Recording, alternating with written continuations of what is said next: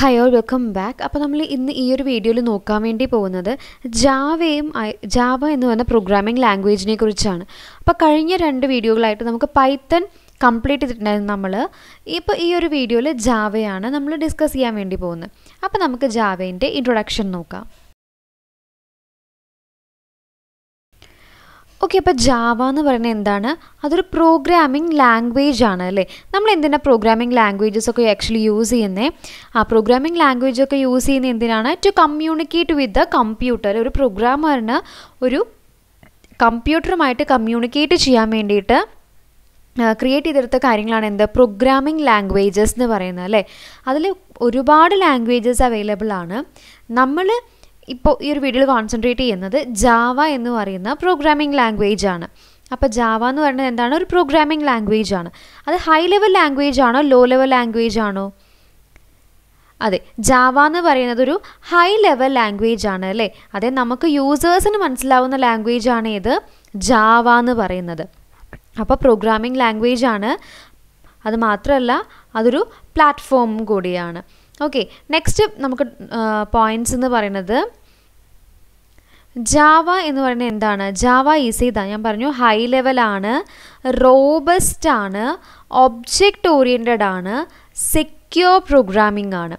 അപ്പോൾ ജാവ എന്ന് പറയുന്നത് ഒരു ഹൈ ലെവൽ ലാംഗ്വേജ് ആണ്, ഒബ്ജക്റ്റ് ഓറിയൻറ്റഡ് ആണ്, റോബസ്റ്റ് ആണ്, സെക്യൂർ പ്രോഗ്രാമിംഗ് ആണ്. ഓക്കെ, ഇനി ജാവ ഡെവലപ്പ് ചെയ്തത് ആരാണ്? Sun micro systems. ഓക്കെ, അപ്പോൾ എന്താണ്? Java was developed by sun micro systems. ഇതിൽ ജെയിംസ് ഗോസ്ലിംഗ് പേര് നോട്ട് ചെയ്തേക്കണേ. ജെയിംസ് ഗോസ്ലിംഗ് എന്ന് പറയുന്ന ആളാണ് എന്ത്? Father of Java. So who is known as the father of Java എന്ന് ചോദിച്ചാൽ ആൻസർ എന്താണ്? James Gosling. ജെയിംസ് ഗോസ്ലിംഗ് ആണ് ഫാദർ ഓഫ് ജാവ എന്ന് അറിയപ്പെടുന്നത്. ഇനി ഈ ജാവയുടെ പഴയ പേരായിരുന്നു ഓക്ക്. ചിലപ്പോൾ ഏതിൻ്റെ പഴയ പേരായിരുന്നു ഓക്ക് എന്നൊക്കെ ചോദിച്ചാലോ? അപ്പോൾ ജാവയുടെ പഴയ പേരാണ് എന്ത്? ഓക്ക്. അപ്പോൾ ഇവരിതിങ്ങനെ ഓക്ക് എന്നായിരുന്നു ആദ്യം ജാവയ്ക്ക് പേര് കൊടുത്തിരുന്നത്. അപ്പോൾ ആ ഓക്ക് കൊടുത്ത സമയത്ത് ഓൾറെഡി ഈ ഒരു ഓക്ക് എന്ന് പറഞ്ഞിട്ടുള്ള പേരിൽ ഒരു കമ്പനി രജിസ്റ്റേർഡ് ആയിരുന്നു. അപ്പോൾ എന്ത് ചെയ്തു? ജെയിംസ് ഗോസ്ലിംഗും ടീമും എന്ത് ചെയ്തു? ഇവരുടെ പേര്, അല്ലെങ്കിൽ ഇവരുടെ ഈ ഒരു പ്രോഗ്രാമിംഗ് ലാംഗ്വേജ്, ഇവർ ഡെവലപ്പ് ചെയ്ത ഈ ഒരു പ്രോഗ്രാമിംഗ് ലാംഗ്വേജിൻ്റെ പേര് ഓക്കിൽ നിന്നും ജാവയിലേക്ക് മാറ്റി. കേൾക്കാൻ ജാവ തന്നെയല്ലേ കുറച്ചും കൂടി രസം, എന്തായാലും ജാവയിലേക്ക് മാറ്റി. അപ്പോൾ ഇത്രയും കാര്യങ്ങളാണ് നമുക്ക് പ്രോഗ്രാമിംഗ് ലാംഗ്വേജിനെ കുറിച്ച് പറയാനുള്ളത്. അടുത്തതാണ് ജാവ ഒരു പ്ലാറ്റ്ഫോം ആണ് നമ്മൾ പറഞ്ഞു അല്ലേ. അപ്പോൾ എന്താണ് ഒരു പ്ലാറ്റ്ഫോം എന്നുകൊണ്ട് ഉദ്ദേശിക്കുന്നത്? Any hardware or software environment in which A programme runs is known as A platform. അപ്പോൾ ഏതൊരു എൻവയോൺമെൻറ്റിലാണോ ഒരു പ്രോഗ്രാമിന് റണ്ണ് ചെയ്യാൻ പറ്റുന്നത്, അതൊരു ഹാർഡ്വെയർ ആയിക്കോട്ടെ സോഫ്റ്റ്വെയർ ആയിക്കോട്ടെ, അപ്പോൾ ഏതൊരു പ്രോഗ്രാമിനും റൺ ചെയ്യാൻ പറ്റുന്ന ഒരു എൻവയോൺമെൻറ്റ് ഉണ്ടെങ്കിൽ അതിനെയാണ് നമ്മൾ എന്ത് വിളിക്കുക? പ്ലാറ്റ്ഫോം എന്ന് വിളിക്കുക. ഓക്കെ, സോ ഏത് എൻവയോൺമെൻറ്റിലാണോ ഒരു പ്രോഗ്രാം റൺ ചെയ്യാൻ പറ്റുന്നത് അതിന് നമ്മൾ പറയുന്ന പേരാണ് പ്ലാറ്റ്ഫോം. അപ്പോൾ നമ്മുടെ ജാവയ്ക്ക് അതിൻ്റേതായ തന്നെ ഒരു പ്ലാറ്റ്ഫോം അല്ലെങ്കിൽ അതിൻ്റേതായ തന്നെ ഒരു എൻവയോൺമെൻറ്റ് ഉണ്ട് കേട്ടോ. ജാവയ്ക്ക് അതിൻ്റെ തന്നെ ഒരു എൻവയോൺമെൻറ്റ് ഉണ്ട്. അതാണ് നമ്മുടെ JRE അല്ലേ, ജാവേൻ്റെ സ്വന്തം എൻവയോൺമെൻറ്റും അതുപോലെ ഒരു APIയും ഉണ്ട്. ഇതെല്ലാം നമുക്ക് എന്ത് വിളിക്കാം? പ്ലാറ്റ്ഫോം എന്ന് നമുക്ക് വിളിക്കാൻ വേണ്ടി പറ്റും. അപ്പോൾ ഇത്രയും കാര്യങ്ങൾ ക്ലിയർ ആയെന്ന് ഞാൻ വിചാരിക്കുന്നു. ഇനി അടുത്ത് നമുക്ക് ഇതിൽ കൊടുത്തിരിക്കുന്ന പ്രകാരം തന്നെ ഞാൻ പോവുകയാണ് ക്ലാസ്. അപ്പോൾ എന്താണ് അടുത്തത് എന്ന് പറയുന്നത്? എന്താണ്? ജാവയുടെ ഒരു സിമ്പിളായിട്ടുള്ളൊരു പ്രോഗ്രാം ഞാൻ കാണിച്ചു തരാം. അതായത് ഇങ്ങനെയാണ് നമ്മൾ ജാവേൻ്റെ പ്രോഗ്രാമുകൾ ചെയ്യാം. പൈത്തൻ്റെ പ്രോഗ്രാം നമ്മൾ പറഞ്ഞില്ലായിരുന്നു. അപ്പോൾ ജാവേൻ്റെ പ്രോഗ്രാം എങ്ങനെയാണ്? ക്ലാസ് എന്ന് പറഞ്ഞു തുടങ്ങുന്നു. സോ ക്ലാസ്, ആ ക്ലാസ്സിനൊരു പേര് കൊടുക്കുന്നു. അതിനകത്ത് വരുന്ന ഈ ഒരു കേളി ബ്രാക്കറ്റ് ഇവിടെ കൊണ്ടുവന്നിട്ടാലും വലിയ പ്രശ്നമൊന്നുമില്ല കേട്ടോ. ഇപ്പോൾ ഞാൻ ഇവിടെ ഇടുകയാണെന്നുണ്ടെങ്കിൽ ഇവിടെ മുതൽ ഇവിടെ വരെയാണ് ഈ ക്ലാസ്സിനകത്ത് ഇരിക്കുന്നത്. ഓക്കെ, അപ്പോൾ ആ ഒരു ക്ലാസ്സിൽ വരുന്ന കാര്യങ്ങളാണ് അതൊരു വലിയ ക്ലാസ് ആണല്ലേ. അപ്പോൾ സിമ്പിൾ എന്ന് പറയുന്ന ക്ലാസ്സിനകത്ത് ഈ ഒരു ക്ലോസിംഗ് എന്ന് പറഞ്ഞാൽ ഏതിൻ്റെയാണ്? ഇതിൻ്റെയാണ് ക്ലോസിങ്. ഇതിൻ്റെ ക്ലോസിംഗ് ആണ് ഇത്. ഈ ഒരു ക്ലോസിംഗ് എന്ന് പറയുന്നത് നമ്മൾ ഈ ഓപ്പൺ ചെയ്ത് വെച്ചിട്ടില്ലേ, ഈ ഓപ്പൺ ചെയ്തതിൻ്റെയാണ് ഇത്. ഓക്കെ, അപ്പോൾ നമുക്കിനി ഇതിൻ്റെ ഓരോന്നും എന്താണ് എങ്ങനെയാണെന്നുള്ളതൊക്കെ ഡീറ്റെയിൽ ആയിട്ട് നമ്മൾ നോക്കും. പക്ഷെ ജസ്റ്റ് ഒന്ന് അറിഞ്ഞു വെക്കാൻ വേണ്ടി മാത്രമായിട്ട് കാണിച്ചു തരികയാണ്. ഇതാണ് നമ്മുടെ ജാവയുടെ ഒരു ഔട്ട്ലുക്ക് എങ്ങനെയായിരിക്കും ഉണ്ടായിരിക്കുക. നെക്സ്റ്റ് നമുക്ക് നോക്കാവുന്നതാണ് ജാവയുടെ ആപ്ലിക്കേഷൻസ്.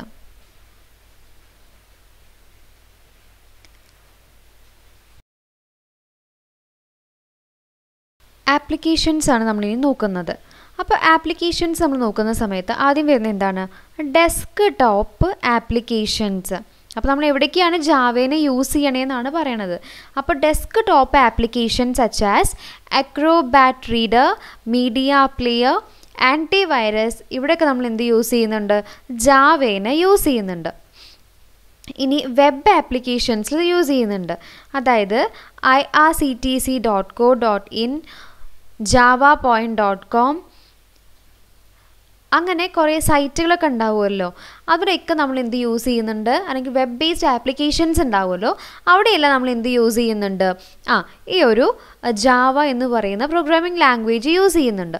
അതുപോലെ enterprise applications such as banking applications, അതായത് ഇപ്പോൾ ചില എന്താ പറയുക സ്പെസിഫൈഡ് ആപ്ലിക്കേഷൻസ് ഉണ്ടാവില്ല. ഇപ്പോൾ ഒരു ഹോസ്പിറ്റലിലെ ആപ്ലിക്കേഷൻസ് അത് ഹോസ്പിറ്റലിന് വേണ്ടി മാത്രം ഡിസൈൻ ചെയ്തതാവും. അങ്ങനെ സ്പെസിഫിക് ആയിട്ട് നമ്മൾ ചില ആപ്ലിക്കേഷൻസ് ക്രിയേറ്റ് ചെയ്യും. ഇപ്പോൾ സ്കൂളിൻ്റെ ആവശ്യങ്ങൾക്ക് ചിലപ്പോൾ ഒരു ആപ്ലിക്കേഷൻ ക്രിയേറ്റ് ചെയ്യുന്നുണ്ടാവും, അത് ജാവയിൽ ചെയ്യാം. സോ അങ്ങനെ ഒരു എൻ്റർപ്രൈസ് ആപ്ലിക്കേഷൻസ് നമുക്ക് എന്ത് വഴി യൂസ് ചെയ്യാം? ജാവ വെച്ചിട്ട് ക്രിയേറ്റ് ചെയ്യാൻ വേണ്ടി പറ്റും. അതുപോലെ മൊബൈൽ നമ്മൾ യൂസ് ചെയ്യുന്നുണ്ട്. എംബഡഡ് സിസ്റ്റം, സ്മാർട്ട് കാർഡ്, അതുപോലെ റോബോട്ടിക്സ്, ഗെയിംസ്, ഇവിടെയെല്ലാം നമ്മൾ എന്ത് യൂസ് ചെയ്യുന്നുണ്ട്? റോബോട്ടിക്സ്, ഗെയിംസ്, ഇവിടെയെല്ലാം നമ്മൾ എന്ത് യൂസ് ചെയ്യുന്നുണ്ട്? ജാവേനെ യൂസ് ചെയ്യുന്നുണ്ട്. അടുത്ത് നമ്മൾ നോക്കുന്നതാണ് ടൈപ്സ് ഓഫ് ജാവ ആപ്ലിക്കേഷൻസ്. അപ്പോൾ നമ്മൾ അടുത്ത് ടൈപ്സ് ഓഫ് ജാവ ആപ്ലിക്കേഷൻസ് നോക്കുമ്പം മെയിനായിട്ട് 4 ടൈപ്പ് ആപ്ലിക്കേഷൻസ് ആണ് നമുക്ക് ജാവയിലുള്ളത്. അല്ലെങ്കിൽ ജാവ യൂസ് ചെയ്തിട്ട് നമ്മൾ മെയിൻലി 4 ആപ്ലിക്കേഷൻസ് ആണ് നമ്മൾ ക്രിയേറ്റ് ചെയ്യുന്നത്. നമ്മൾ നേരത്തെ നോക്കിയായിരുന്നു ഏതൊക്കെയാണ്. ആദ്യത്തെയാണ് stand alone application. Stand alone application എന്ന് പറഞ്ഞു തന്നെയാണ് എന്ത്? ഡെസ്ക് ടോപ്പ് ആപ്ലിക്കേഷൻ അല്ലെങ്കിൽ വിൻഡോ ബേസ്ഡ് ആപ്ലിക്കേഷൻസ് എന്നൊക്കെ പറയുന്നത് എന്തിനെയാണ്? സ്റ്റാൻഡ് അലോൺ ആപ്ലിക്കേഷൻസിന് തന്നെയാണ് പറയുന്നത്. അത് നമ്മൾ സാധാരണ നമ്മുടെ ഡെസ്ക്ടോപ്പ് കമ്പ്യൂട്ടേഴ്സിലൊക്കെ ഇൻസ്റ്റാൾ ചെയ്യില്ലേ, ആ സോഫ്റ്റ്വെയർസാണ്. എക്സാമ്പിളാണ് നമ്മുടെ മീഡിയ പ്ലെയർ, ആൻറ്റിവൈറസ് എന്നൊക്കെ പറയില്ലേ, അതെല്ലാം എന്തിന് എക്സാമ്പിളാണ്? സ്റ്റാൻഡ് അലോൺ ആപ്ലിക്കേഷന് എക്സാമ്പിൾസ് ആണ്. അടുത്തത് ആണ് നമ്മുടെ വെബ് ആപ്ലിക്കേഷൻസ്. അതായത് ഒരു സെർവർ ഉണ്ടായിരിക്കും, ആ സെർവറിലായിരിക്കും അത് ഉണ്ടാവുക. നമുക്ക് എന്ത് ചെയ്യാൻ വേണ്ടി പറ്റും? അത് യൂസ് ചെയ്യാനും ഒക്കെ വേണ്ടി പറ്റും. So an application that runs on the server side and creates A dynamic page is called A web application. അതിന് എക്സാമ്പിൾസ് നമ്മൾ നോക്കുകയാണെങ്കിൽ ഇപ്പോൾ സെർവ്ലെറ്റ്, JSP, അതുപോലെ സ്ട്രട്സ്, സ്പ്രിങ്, ഹൈബർനേറ്റ്, JSF തുടങ്ങി കുറേ കാര്യങ്ങളുണ്ട്. ഇതെല്ലാം നമുക്ക് എവിടെയാണ്? വെബ് ആപ്ലിക്കേഷൻസിന് എക്സാമ്പിൾസ് ആണ്. അടുത്താണ് എൻ്റർപ്രൈസ് ആപ്ലിക്കേഷൻ. ഞാൻ നേരത്തെ പറഞ്ഞു അല്ലേ എന്താണ്? അതായത് സ്ട്രിക്ട്ലി നമ്മൾ ഏതെങ്കിലും ഒരു എൻ്റർപ്രൈസിന് വേണ്ടിയിട്ടൊക്കെ നമ്മൾ ക്രിയേറ്റ് ചെയ്യുന്നത്. So an application that is distributed in nature such as banking application, ഞാൻ പറഞ്ഞു സ്കൂളിൻ്റെ ആപ്ലിക്കേഷൻ അല്ലെങ്കിൽ ഹോസ്പിറ്റലിൻ്റെ ആപ്ലിക്കേഷൻസ് ഒക്കെ എന്തിന് എക്സാമ്പിളാണ്? എൻ്റർപ്രൈസ് ആപ്ലിക്കേഷൻസിന് എക്സാമ്പിളാണ്. ഇതെല്ലാം ഹൈ ലെവൽ സെക്യൂരിറ്റി ആയിരിക്കും, അതുപോലെ load balancing and clustering. In Java, EJB is used for creating enterprise applications. So enterprise applications create ചെയ്യാൻ ജാവയിൽ യൂസ് ചെയ്യുന്നതാണ് EJB. ഓക്കെ, അടുത്തതാണ് നമ്മുടെ mobile applications. So mobile applications എന്ന് പറയുമ്പോൾ നമുക്കറിയാം എന്താണ്? മൊബൈലിൽ നമ്മൾ യൂസ് ചെയ്യുന്ന പല ആപ്ലിക്കേഷൻസ് ഉണ്ടായിരിക്കും അല്ലേ? അതിൽ ചില ആപ്ലിക്കേഷൻസ് ഒക്കെ എന്ത് വെച്ചായിരിക്കും അവർ ക്രിയേറ്റ് ചെയ്തിട്ടുണ്ടാവുക? ജാവ വെച്ചിട്ടായിരിക്കും. അതുപോലെ Android and Java ME are used for creating mobile applications അല്ലേ? അപ്പോൾ ഇത്രയാണ് നമുക്ക് എന്തിൽ നോക്കാനുണ്ടായിരുന്നത്? Types of Java ആപ്ലിക്കേഷൻസിൽ നോക്കാനുണ്ടായിരുന്നത്. അപ്പോൾ ഇനി അടുത്ത് നമ്മൾ നോക്കുന്നതാണ് ജാവ പ്ലാറ്റ്ഫോംസ് ആൻഡ് എഡിഷൻസ്. അപ്പോൾ ഇവിടെ നമുക്ക് മെയിനായിട്ട് നോക്കാനുള്ളത് 4 പ്ലാറ്റ്ഫോമുകളാണ്. ആദ്യത്തെയാണ് ജാവ SE, അല്ലെങ്കിൽ നമുക്ക് അതിൻ്റെ എഡീഷനുകൾ എന്ന് പറയാം കേട്ടോ. അപ്പോൾ ജാവേൻ്റെ പ്ലാറ്റ്ഫോംസ് അല്ലെങ്കിൽ ജാവേൻ്റെ എഡീഷൻസ് ആണ് നമ്മൾ പറയുന്നത്. 4 മെയിനായിട്ട് പറയുന്നത്. അതിൽ ആദ്യത്തെയാണ് എന്ത്? ജാവ SE അല്ലെങ്കിൽ Java standard edition. ജാവേൻ്റെ standard edition ഇതെന്താണ്? ജാവേൻ്റെ ഒരു പ്രോഗ്രാമിംഗ് പ്ലാറ്റ്ഫോമാണ്. ഇതിൽ എന്തൊക്കെ ഉണ്ടായിരിക്കും? It includes Java programming APIs ഉണ്ടായിരിക്കും. അതായത് ജാവ പ്രോഗ്രാമിങ്ങിൻ്റെ APIകൾ ഇതിലുണ്ടായിരിക്കും. എന്തൊക്കെയാണ്? java.lang, java.io, java.net, java.util, java.sql, java.math, etc. It includes core topics like oops, string, regex, exception, inner classes, multi-threading, IO streams, networking, AWT, swing, reflection, collection. അപ്പോൾ നമ്മൾ ഇത്രയും പറഞ്ഞ കാര്യങ്ങളൊക്കെ എവിടെ ഉണ്ടായിരിക്കും? നമ്മുടെ ജാവ SE അല്ലെങ്കിൽ ജാവ സ്റ്റാൻഡേർഡ് എഡീഷനിൽ ഉണ്ടായിരിക്കും. അടുത്തതാണ് ജാവ EE അല്ലെങ്കിൽ ജാവ എൻ്റർപ്രൈസ് എഡീഷൻ എന്ന് പറയുന്നത്. ഇത് മെയിനായിട്ട് ഡെവലപ്പ് ചെയ്തത് എന്തിനാണെന്നറിയാവോ?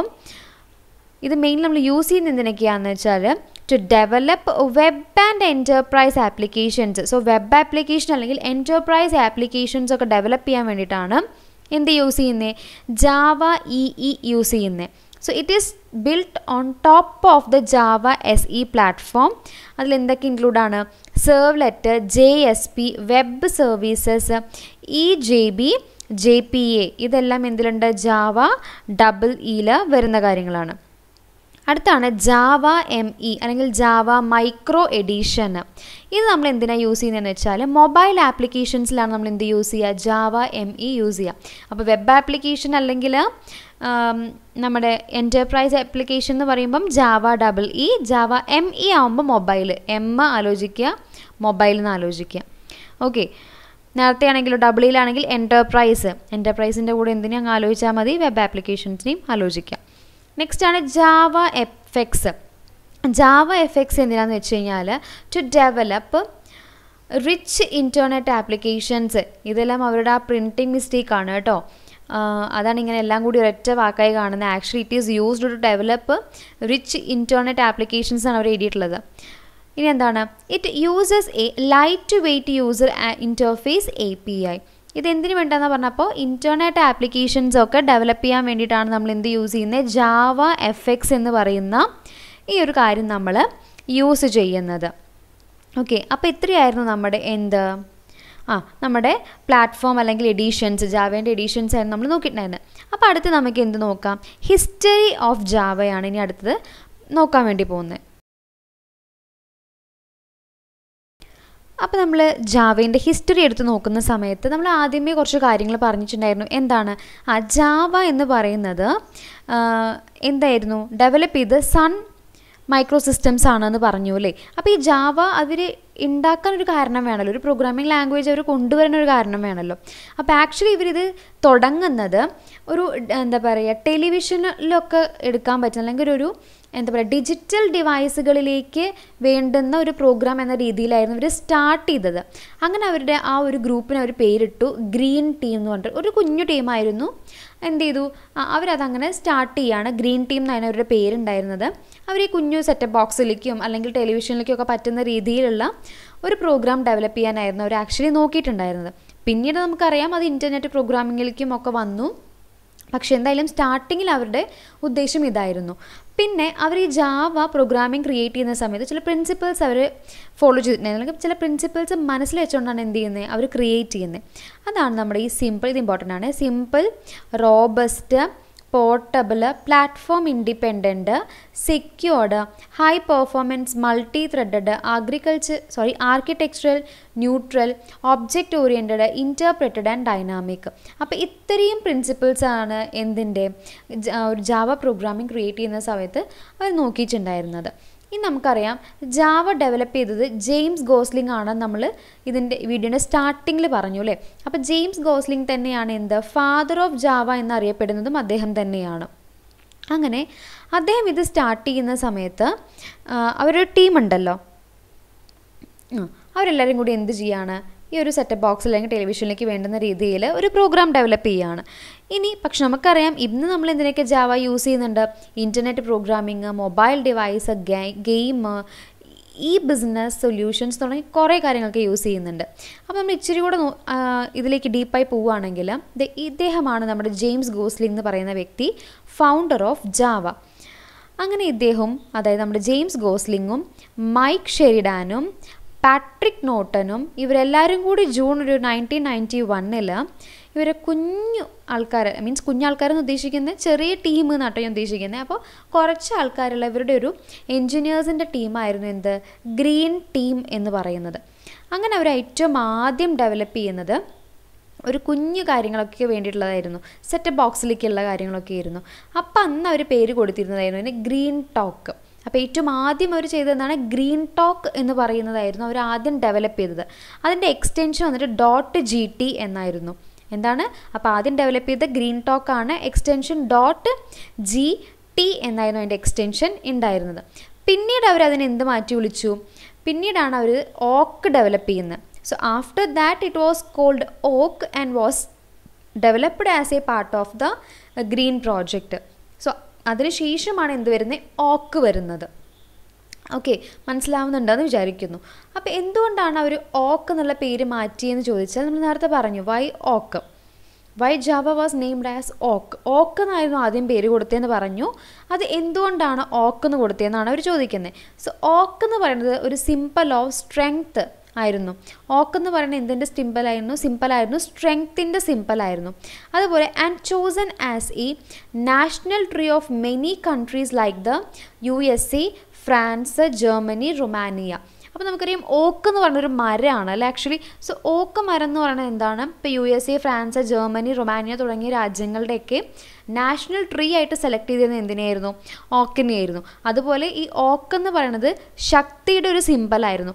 അതുകൊണ്ടൊക്കെ കൂടിയാണ് അവർ എന്ത് ചെയ്തത്, ഓക്ക് എന്നുള്ള പേര് കൊടുത്തത്. പിന്നെ അവർ മാറ്റിയതിൻ്റെ കാരണം നമ്മൾ ഓൾറെഡി പറഞ്ഞു, ഡിസ്കസ് ചെയ്തു. 1995 അവർ പേര് മാറ്റുന്നത്. കാരണം ഓൾറെഡി ആ പേരിൽ ഒരു കമ്പനി രജിസ്റ്റേർഡ് ആയിരുന്നു. അപ്പോൾ നമുക്കറിയാം ട്രേഡ് മാർക്ക് ഇഷ്യൂസൊക്കെ വരില്ലേ, അവർ പറയില്ലേ ഒരു പേരിൽ തന്നെ മറ്റൊന്ന് തുടങ്ങുമ്പം പ്രശ്നങ്ങളുണ്ടായിരിക്കും. അപ്പോൾ അവരെന്ത് ചെയ്തു, ഓക്ക് മാറ്റി ജാവ എന്ന് അവർ പേര് നൽകി. ഓക്കെ, ഇനി ഇതിൽ നോക്കുകയാണെങ്കിൽ Y had they choose the name Java for the Java language. ഇനി അടുത്ത ചോദ്യം എന്താണെന്ന് വെച്ചാൽ, ശരി ഓക്ക് മാറ്റി, ഇനി എന്തിനാണ് നിങ്ങൾ ജാവ എന്ന് പറഞ്ഞേ എന്നാണ് അടുത്ത ചോദ്യം. അപ്പോൾ the team gather to choose A new name. അങ്ങനെ അവരെന്ത് ചെയ്യാണ്, കുറേ പേരുകൾ നോക്കി. ഇതൊക്കെ ജസ്റ്റ് നോക്കി പോയാൽ മതി കേട്ടോ, ഇതൊന്നും അത്ര അത്യാവശ്യമുള്ള കാര്യമല്ല. എങ്കിലും ഞാൻ ജസ്റ്റ് പറഞ്ഞു പോകാമെന്ന് വിചാരിച്ചു, പോയിൻറ്റ്സ് മിസ്സാവണ്ട എന്നുള്ള രീതിക്ക്. എന്തൊക്കെയാണ് അവർ, dynamic, revolutionary, silk, jolt, DNA അങ്ങനെയൊക്കെയായിരുന്നു ആദ്യം പേരുകൾ പറഞ്ഞ്. അപ്പോൾ അവർക്ക് തോന്നിയിരുന്നു ഒരു ടെക്നോളജിയുമായി ബന്ധപ്പെട്ടിട്ടുള്ള എന്തെങ്കിലും ഒരു വാക്ക് വേണമെന്ന് തോന്നി. അങ്ങനെ according to James Gosling, Java was one of the top choices along the silk. അപ്പോൾ സിൽക്കിലുള്ള എന്താണ് ഒരു ടോപ്പ് ചോയ്സ് ആയിരുന്നു എന്ത്, ജാവ എന്ന് പറയുന്നത്. അങ്ങനെ ജാവ എന്താണ് യുണീക്കാണ് തോന്നി. അങ്ങനെ അവരെന്ത് ചെയ്യുന്നതാണ്, ജാവ എന്നുള്ള പേര് ആക്ച്വലി കൊടുക്കുകയാണ്. അപ്പോൾ ഈ ജാവ എന്ന് പറയുന്നത് ഒരു ഐലൻഡാണ്, നമ്മുടെ ഇന്തോനേഷ്യയിലുള്ളൊരു ഐലൻഡാണ്, where the first coffee was produced. Okay, അപ്പോൾ ജാവ എന്ന് പറയുന്നത് എന്താണ്, അതൊരു ഐലൻഡാണ് ആക്ച്വലി, ഇന്തോനേഷ്യയിലുള്ള ഐലൻഡാണ്. അവിടെയാണ് എന്ത് ചെയ്യുന്നത്, ഫസ്റ്റ് കോഫി പ്രൊഡ്യൂസ് ചെയ്തത് അവിടെയാണ്. അതിനെയാണ് ജാവ കോഫി എന്ന് പറഞ്ഞിട്ടുണ്ടായിരുന്നു. സോ ഇറ്റ് ഈസ് എ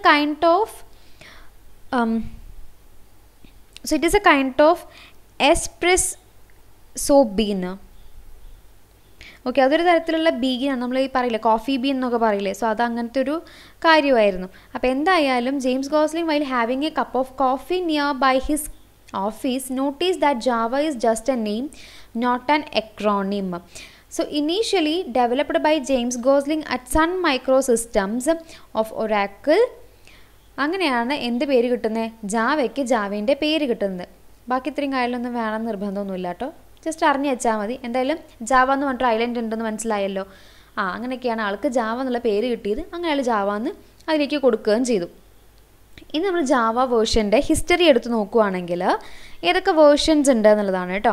അപ്പോൾ ഏറ്റവും ആദ്യം നമ്മൾ നോക്കുകയാണ് എന്ത്, ആൽഫ, അതായത് JDK alpha beta, JDK 1.0, JDK 1.1, 1.2, 3, 4, 1.4 വരെ വന്നു. JDK 1.1 വരെ. പിന്നെ വന്നത് JSE ആണ്. നമ്മൾ കുറച്ച് മുമ്പത്തെ ഇതിൽ നമ്മൾ നോക്കിയിട്ടുണ്ടായിരുന്നു JSE ഉണ്ട്, JEE ഉണ്ട് എന്നൊക്കെ നമ്മൾ നോക്കിയിട്ടില്ലായിരുന്നില്ലേ? അത് തന്നെയാണ്, അതിൻ്റെ വേർഷൻസ് തന്നെയാണ് ഇവിടെയും പറയുന്നത്. സോ 1.2, 1.3, 1.4 JSEൻ്റെ. പിന്നെ JSE 5, 6, 7, 8. പിന്നെ വരുന്നതാണ് 9, 10, 11, 12, 13, 14, 15, 16, 17, 18. അപ്പോൾ ഇത്രയുമാണ് എന്തുള്ളത്, വേർഷൻസ് വരുന്നത്. അപ്പോൾ നമ്മുടെ ഫീച്ചേഴ്സ് ഓഫ് ജാവയാണ് ഇനി നോക്കുന്നത്. അതിൽ ഏറ്റവും ആദ്യം വരുന്നതാണ് സിമ്പിൾ. അപ്പോൾ എന്താണ്, ജാവ വളരെ സിമ്പിളാണ് അല്ലേ? നമ്മൾ ഈ വാക്ക് എവിടെയും കേട്ടിട്ടുണ്ടോ? ജാവ സിമ്പിളാണ്, പവർഫുള്ളാണ് എന്നൊക്കെ കേട്ടിട്ടുണ്ടാവില്ലേ സിനിമയിൽ? അപ്പോൾ എനിവേ സിമ്പിളാണ്, അതായത് ഈസി ടു ലേൺ ആണ് എന്ത്, ജാവ. നമുക്ക് പെട്ടെന്ന് തന്നെ പഠിച്ചെടുക്കാൻ വേണ്ടി പറ്റും. അതുപോലെ അതിൻ്റെ സിൻടാക്സ് ആയാലും എല്ലാം എന്താണ്, സിമ്പിളാണ് എന്നാണ് അതിൻ്റെ ഏറ്റവും ആദ്യത്തെ ഫീച്ചർ പറയുന്നത്. അതുപോലെ ജാവേൻ്റെ സിൻടാക്സ് ബേസ്ഡ് ഓൺ C++ ആണ്. എന്താണ് ജാവേൻ്റെ സിൻടാക്സ്? ഏതുമായിട്ട് ബന്ധമുണ്ട്? C++ൻ്റെ സിൻടാക്സുമായിട്ട് ബന്ധമുണ്ട്. Java has removed many complicated and rarely used features. For example explicit pointers, operator overloading etcetera. അപ്പോൾ നമ്മൾ ജാവയിൽ നിന്ന് എടുത്തു മാറ്റിയ ചില കാര്യങ്ങളുണ്ട്. അതായത് കോംപ്ലിക്കേറ്റ് ആയിട്ടുള്ള എക്സ്പ്ലിസിറ്റ് പോയിൻറ്ററുകൾ, ഓപ്പറേറ്റർ ഓവർലോഡിങ് തുടങ്ങിയ കോൺസെപ്റ്റുകളൊക്കെ എന്തിലില്ല? ജാവയിൽ ഇല്ല. So there is no need to remove unreferenced objects because there is an automatic garbage collection in Java. അതായത് നമുക്കറിയാം, നമ്മളിപ്പോൾ ഒരു ഇത് അലോക്കേറ്റ് ചെയ്തു എന്നുണ്ടെങ്കിൽ, അതായത് സ്പേസ് അലോക്കേറ്റ് ചെയ്തിട്ടുണ്ടെന്നുണ്ടെങ്കിൽ എന്ത് ചെയ്യണമായിരുന്നു? നമ്മളതിന് റിമൂവ് ചെയ്യണമായിരുന്നു. അപ്പോൾ റെഫറൻസ് ചെയ്തിട്ടില്ലാത്തതാണെന്നുണ്ടെങ്കിൽ നമ്മുടെ ജാവയിൽ എന്തിനുള്ള ഫെസിലിറ്റി ഉണ്ട്? ഓട്ടോമാറ്റിക്കായിട്ട് ഗാർബേജ് കളക്ട് ചെയ്യുന്ന ഒരു ഫെസിലിറ്റി എവിടെയുണ്ടെന്നാണ് പറയുന്നത്? നമ്മുടെ ജാവയിലുണ്ട് എന്നാണ് പറയുന്നത്. അപ്പോൾ അത്രയും കാര്യങ്ങളാണ് നമ്മുടെ ഏറ്റവും ആദ്യത്തെ ഫീച്ചറായിട്ടുള്ള സിമ്പിൾ എന്നുള്ളതിൽ പറയാനുള്ളത്. അപ്പോൾ അടുത്ത ഫീച്ചറാണ് ഒബ്ജക്റ്റ് ഓറിയൻറ്റഡ് പ്രോഗ്രാമിംഗ് ലാംഗ്വേജ്. അപ്പോൾ ജാവ ഒരു ഒബ്ജക്റ്റ് ഓറിയൻറ്റഡ് പ്രോഗ്രാമിംഗ് ലാംഗ്വേജ് ആണ്. അപ്പോൾ എന്താണ്, ജാവയിൽ നമ്മൾ എന്തെടുക്കുവാണെങ്കിലും അതിനെയെല്ലാം ഒബ്ജക്റ്റായിട്ടാണ് കാണുക. അതായത് ഒബ്ജക്റ്റ് ഓറിയൻറ്റഡ് എന്ന് പറയുന്നതുകൊണ്ട് എന്താണ് ഉദ്ദേശിക്കുന്നത്? V organise our software as A combination of different types of objects that incorporate both data and behaviour. Ops എന്ന് പറയുന്നത് ഒരു മെത്തഡോളജിയാണ് that simplifies software development and maintenance by providing some rules. അപ്പോൾ ops എന്ന് പറയുന്നത് എന്താണ്? ആക്ച്വലി ഒരു മെത്തഡോളജിയാണ് അല്ലേ? അതായത് അത് സോഫ്റ്റ്വെയർ ഒക്കെ നമ്മൾ ഡെവലപ്പ് ചെയ്യില്ലേ, അപ്പോൾ അതിൻ്റെ കാര്യങ്ങളൊക്കെ എന്തായാലും കുറച്ചും കൂടി സിംപ്ലിഫൈ ചെയ്തു തരും.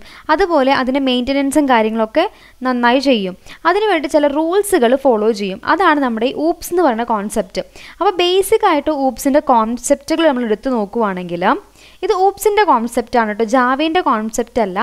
ഊപ്സ് എന്ന് പറയുന്നതിൻ്റെ കോൺസെപ്റ്റാണ് നമ്മൾ പറയുന്നത്. അവിടെ 1, 2, 3, 4 എന്ന് പറഞ്ഞ് കാണാല്ലേ, അതന്നെ. അതായത് object, class, inheritance, polymorphism, എബ്സ്ട്രാക്ഷൻ, encapsulation, ഇത്രയും കാര്യങ്ങൾ ഓപ്സുമായി ബന്ധമുള്ള കാര്യങ്ങളാണ്. അപ്പോൾ ഏതൊക്കെ ലാംഗ്വേജുകളാണോ ഓപ്സ് ഫോളോ ചെയ്യുന്നത് അതിനെല്ലാം ഈ കോൺസെപ്റ്റുകളും ഉണ്ടായിരിക്കും. അപ്പോൾ എന്തൊക്കെയായിരുന്നു ഒന്നുകൂടെ പറയുന്നു. കോൺസെപ്റ്റ് ഓഫ് ഓപ്സ് എന്ന് പറയുന്നതിൽ object, class, inheritance, polymorphism, എബ്സ്ട്രാക്ഷൻ, encapsulation, ഇത്രയും അടങ്ങിയതാണ് എന്ത് ഓപ്സിൻ്റെ കോൺസെപ്റ്റുകൾ. ഇനി നമ്മൾ നോക്കുവാണെങ്കിൽ ക്ലാസ് ഫയൽ. ഇപ്പോൾ ഫയൽ എന്ന് പറഞ്ഞൊരു ക്ലാസ് ഉണ്ട് വിചാരിക്കുക. അതിൽ വരുന്ന JVMകളാണ് എന്തൊക്കെ? മാക് OS ഉണ്ട്, വിൻഡോസ് ഉണ്ട്, ലിനക്സ് ഉണ്ട്. നമുക്കറിയാം ഇതൊക്കെ എന്താണ്? ഡിഫറെൻറ്റ് ഓപ്പറേറ്റിംഗ് സിസ്റ്റങ്ങളാണ് അല്ലേ? ഇതിൻ്റെ എല്ലാം ഹയർ ക്ലാസ് ആയിട്ട് നമുക്ക് എന്ത് വിളിക്കാം? OS എന്ന് വിളിക്കാം. അതാണ് നമ്മുടെ ഫയൽ. നെക്സ്റ്റ് ആണ് പ്ലാറ്റ്ഫോം ഇൻഡിപെൻഡൻറ്റ്. അതായത് ജാവ ഒരു പ്ലാറ്റ്ഫോം ഇൻഡിപെൻഡൻ്റ് ആയിട്ടുള്ള ലാംഗ്വേജ് ആണ്. Because it is different from platform independent ആണ് because it is different from other languages like C++, etc. which are compiled into platform specific machines, while Java is a write once run anywhere language. A platform is the hardware or software environment in which a program runs. അതായത് Java ഒരു platform independent ആണ് എന്നാണ് പറയുന്നത്. Senior C++നെയും പോലെയല്ല. നമുക്കറിയാം C++ ഒക്കെ compile ചെയ്യണം അല്ലേ, കമ്പൈൽ ചെയ്യേണ്ട കാര്യങ്ങളാണ്. നമുക്കിവിടെ ജാവേൻ്റെ കേസ് നോക്കുകയാണെങ്കിൽ നിങ്ങളിപ്പോൾ ഒരു സിസ്റ്റത്തിൽ ജാവ റൈറ്റ് ചെയ്തു വിചാരിക്കുക, അല്ലെങ്കിൽ ജാവേൻ്റെ ഒരു പ്രോഗ്രാം നിങ്ങൾ ക്രിയേറ്റ് ചെയ്തു. നിങ്ങൾക്കത് എവിടെ വേണമെങ്കിലും എന്ത് ചെയ്യാൻ വേണ്ടി പറ്റും, റൺ ചെയ്യാൻ വേണ്ടി പറ്റും. അല്ലാതെ ഇന്ന ഒരു സിസ്റ്റത്തിൽ റൺ ചെയ്യാൻ പറ്റുള്ളൂ അങ്ങനെയൊന്നുമില്ല. അതുകൊണ്ടാണ് അതിനെ പ്ലാറ്റ്ഫോം ഇൻഡിപെൻഡൻ്റ് എന്ന് പറയുന്നത്. അതുപോലെ there are 2 types of platforms. അപ്പോൾ 2 തരത്തിലുള്ള പ്ലാറ്റ്ഫോമുകളുണ്ട്. ഒന്ന് സോഫ്റ്റ്വെയർ ബേസ്ഡ് ഉണ്ട്. അപ്പോൾ അതിൽ ജാവ എന്ന് പറയുന്നത് എന്താണ്, സോഫ്റ്റ്വെയർ ബേസ്ഡ് പ്ലാറ്റ്ഫോമാണ്. അപ്പോൾ ജാവ എന്ത് ബേസ്ഡ് ആണ്, അത് സോഫ്റ്റ്വെയർ ബേസ്ഡ് പ്ലാറ്റ്ഫോമാണ്. ക്ലിയർ? അപ്പോൾ ജാവ ഒരു സോഫ്റ്റ്വെയർ ബേസ്ഡ് പ്ലാറ്റ്ഫോമാണെന്ന് നമ്മൾ പറഞ്ഞു അല്ലേ. അപ്പോൾ അതിന് 2 കമ്പോണൻസ് ആണ് ആക്ച്വലി ഉള്ളത്. ആ കമ്പോണൻസ് ആണ് റൺ ടൈം എൻവയോൺമെൻറ്റ്, അതുപോലെ API അല്ലെങ്കിൽ ആപ്ലിക്കേഷൻ പ്രോഗ്രാമിംഗ് ഇൻ്റർഫേസ് എന്ന് പറയും. APIൻ്റെ ഫുൾ ഫോം എന്താണ്, ആപ്ലിക്കേഷൻ പ്രോഗ്രാമിംഗ് ഇൻ്റർഫേസ്. അപ്പോൾ ഈ 2 കമ്പോണൻസ് ആണ് ഇതിനുള്ളത്, നമ്മുടെ ജാവേക്ക് ഉള്ളത്. ഇനി Java code can be executed on multiple platforms.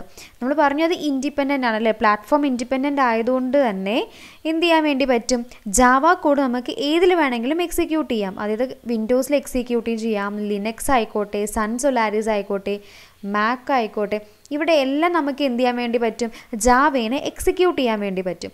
കാരണം Java code is compiled by the compiler and converted in to byte code. ജാവേനെ എന്ത് ചെയ്യുന്നുണ്ട്, കമ്പൈൽ ചെയ്യുന്നുണ്ട്. ആരാ കമ്പൈൽ ചെയ്യുക, കമ്പൈലറാണ് അല്ലേ. സോ ജാവേനെ കമ്പൈലർ കമ്പൈൽ ചെയ്യും, എന്നിട്ട് അതിനെ എന്താക്കി മാറ്റുന്നുണ്ട്, ബൈറ്റ് കോഡാക്കി മാറ്റുന്നുണ്ട്. അപ്പോൾ ഈ ബൈറ്റ് കോഡ് എന്താണ്, പ്ലാറ്റ്ഫോം ഇൻഡിപെൻഡൻ്റ് ആയിട്ടുള്ളൊരു കോഡാണ്. അതുകൊണ്ട് തന്നെയാണ് അത് എന്ത് ചെയ്യുന്നത്, മൾട്ടിപ്പിൾ പ്ലാറ്റ്ഫോംസിൽ അതിനെ റൺ ചെയ്യാൻ വേണ്ടിയിട്ടും പറ്റുന്നതും. ഓക്കെ, അതുകൊണ്ടാണ് നമുക്ക് അതിനെ എന്ത് വിളിക്കുന്നത്, വോറ അല്ലെങ്കിൽ right once and run anywhere. ഒരു പ്രാവശ്യം എഴുതി കഴിഞ്ഞാൽ നമുക്ക് എന്ത് ചെയ്യാൻ വേണ്ടി പറ്റും, എവിടെ വേണമെങ്കിലും അത് എക്സിക്യൂട്ട് ചെയ്യാൻ വേണ്ടിയിട്ട് പറ്റും. അടുത്ത ഫീച്ചർ എന്ന് പറയുന്നതാണ് സെക്യൂർഡ്. സോ അടുത്ത ഫീച്ചർ നമ്മൾ നോക്കുന്നതാണ് എന്താണ്, സെക്യൂർഡ്. അപ്പോൾ Java is best known for it security. ജാവയ്ക്ക് എന്താണ്, അത് ഹൈലി സെക്യൂർ ആണെന്നാണ് പറയുന്നത്. അത് വൈറസ് ഫ്രീ സിസ്റ്റത്തിൽ ഡെവലപ്പ് ചെയ്യാൻ വേണ്ടിയിട്ട് നമുക്ക് ഹെൽപ്പ് ചെയ്യും. കാരണം അതിൽ എന്തില്ല, എക്സ്പ്ലിസിറ്റ് ആയിട്ടുള്ള പോയിൻറ്റേഴ്സ് ഇല്ല. അതുപോലെ Java programmes run inside A virtual machine sand box. ഒരു വിർച്വൽ മെഷീൻ സാൻഡ് ബോക്സിനകത്താണ് എന്ത് ചെയ്യുന്നത്, ജാവ പ്രോഗ്രാമുകൾ റൺ ചെയ്യുന്നത്. ഓക്കെ, ഇവിടെ നിങ്ങൾക്ക് കാണാൻ വേണ്ടി സാധിക്കും. ഒരു പിക്ചർ കണ്ടില്ലേ, ഇപ്പോൾ ഒരു ഓപ്പറേറ്റിംഗ് സിസ്റ്റം ഉണ്ടെങ്കിൽ ആ ഓപ്പറേറ്റിംഗ് സിസ്റ്റത്തിൽ ഡയറക്റ്റായിട്ടാണ് ആര് വർക്ക് ചെയ്യുന്നത്. ഇപ്പോൾ C++ ആപ്ലിക്കേഷനൊക്കെ ആണെങ്കിൽ നമ്മളിപ്പോൾ വിൻഡോസ് ഓപ്പറേറ്റിംഗ് സിസ്റ്റം ഉണ്ട്, അതിലേക്ക് നമ്മൾ C++ ആപ്ലിക്കേഷൻ ഇൻസ്റ്റാൾ ചെയ്താൽ ഡയറക്റ്റായിട്ട് അതിൽ വർക്ക് ചെയ്യുന്നു. അതേസമയം നമ്മുടെ ജാവയാണെങ്കിലോ, ജാവയ്ക്ക് ഒരു ജാവ വിർച്വൽ മെഷീൻ ഉണ്ട്.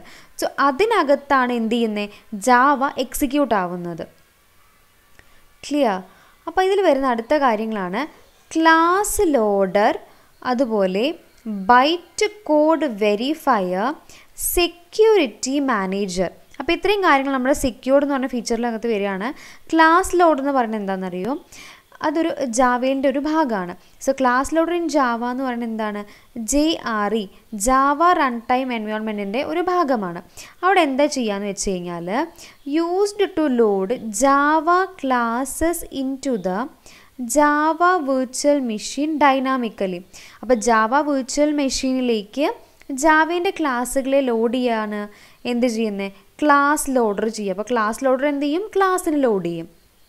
Okay, it add security by separating the package for the classes for the local file system from those that are imported from network sources. അടുത്താണ് byte code verifier. Byte code verifier പേരിൽ തന്നെ മനസ്സിലാവും എന്താണ്, അത് code ഫ്രാഗ്മെൻറ്റ്സിനെയൊക്കെ check ചെയ്യുകയാണ് ചെയ്യുക. എന്താണെന്ന് വെച്ചാൽ എന്തെങ്കിലും ഇല്ലീഗലായിട്ടുള്ള കോഡ് ഉണ്ടോ. നമുക്കറിയാം ഓരോ പ്രോഗ്രാം നമ്മൾ ക്രിയേറ്റ് ചെയ്യുമ്പോഴും എന്ത് ചെയ്യുകയാണെങ്കിലും ചില റൂൾസ് ആൻഡ് റെഗുലേഷൻസ് ഉണ്ടായിരിക്കും അല്ലേ. അപ്പോൾ ആ റൂൾസ് ആൻഡ് റെഗുലേഷൻസിനെ വയലേറ്റ് ചെയ്യുന്നുണ്ടോ എന്ന് ചെക്ക് ചെയ്യുന്നതാണ് എന്ത്, byte code verifier. Security manager എന്താ ചെയ്യുക, it determines that what resources A class can access. അതായത് ഇതാണ് സെക്യൂരിറ്റി മാനേജറാണ് ഡിറ്റർമൈൻ ചെയ്യുക, അതായത് ഓരോ ക്ലാസ്സിനും എന്തൊക്കെ ആക്സസ് ചെയ്യാൻ വേണ്ടി പറ്റും. ഇപ്പോൾ ലോക്കൽ ഡിസ്ക് ഉണ്ടാവില്ല, ആ ഡിസ്കിൽ നിന്ന് എന്തൊക്കെ എടുക്കാൻ പറ്റും, അല്ലെങ്കിൽ ആ ലോക്കൽ ഡിസ്കിലേക്ക് എന്തൊക്കെ കാര്യങ്ങൾ റൈറ്റ് ചെയ്യാൻ വേണ്ടി പറ്റും തുടങ്ങിയ കാര്യങ്ങളൊക്കെ നോക്കുന്ന ആരാണ്? സെക്യൂരിറ്റി മാനേജറാണ്. അടുത്തതാണ് നമ്മുടെ റോബസ്റ്റ്. റോബസ്റ്റ് പഴമല്ല, റോബസ്റ്റ് എന്ന് പറയുന്നത് നമ്മുടെ ഇതിലുള്ളൊരു ഫീച്ചറാണ്. അപ്പോൾ the English meaning of robust എന്ന് പറയുന്നത് സ്ട്രോങ് എന്നാണ് അർത്ഥം. റോബസ്റ്റിൻ്റെ അർത്ഥം എന്താണ്? സ്ട്രോങ് എന്നാണ്. അപ്പോൾ ജാവ ഭയങ്കര സ്ട്രോങ് ആണ്. കാരണം അത് എന്ത് യൂസ് ചെയ്യുന്നുണ്ട്? മെമ്മറി മാനേജ്മെൻറ്റ് വളരെ നല്ല രീതിയിലാണ് എന്ത് യൂസ് ചെയ്യുന്നത്? ജാവ യൂസ് ചെയ്യുന്നത്. അതുപോലെ ഇത് പോയിൻറ്റേഴ്സും കാര്യങ്ങളൊന്നും ഇല്ലാത്തതുകൊണ്ട് തന്നെ സെക്യൂരിറ്റി പ്രശ്നങ്ങളും എന്തിൽ വരുന്നില്ല? ജാവയിൽ വരുന്നില്ല. അടുത്ത പോയിന്റ് എന്ന് പറയുന്നതാണ് ജാവ എന്ത് പ്രൊവൈഡ് ചെയ്യുന്നുണ്ട്? നമ്മൾ നേരത്തെ പറഞ്ഞ കാര്യങ്ങളാണ് അല്ലേ. ഇപ്പോൾ ജാവ എന്ത് ചെയ്യുന്നുണ്ട്? ഓട്ടോമാറ്റിക് ആയിട്ടുള്ള ഗാർബേജ് കളക്ഷൻ എന്ത് പ്രൊവൈഡ് ചെയ്യുന്നുണ്ട്? ജാവ പ്രൊവൈഡ് ചെയ്യുന്നുണ്ട്.